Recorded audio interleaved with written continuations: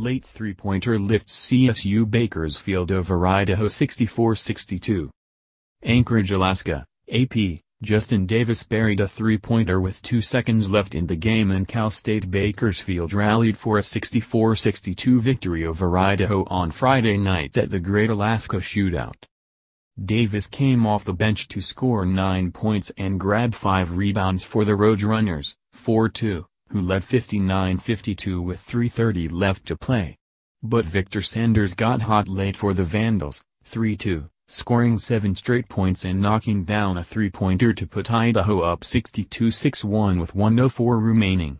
However, Sanders missed the front end of a 1-and-1 with 7 seconds to play. Shon Briggs grabbed the rebound and fed Davis for the game winner. Rickey Holden totaled 15 points and Moataz and Shon Briggs each scored 11 for the Roadrunners. Sanders and Perry and Cal paced the Vandals with 18 points apiece. Idaho connected on 10 of 24 three-pointers, but just 12 of 30 shots from inside the arc.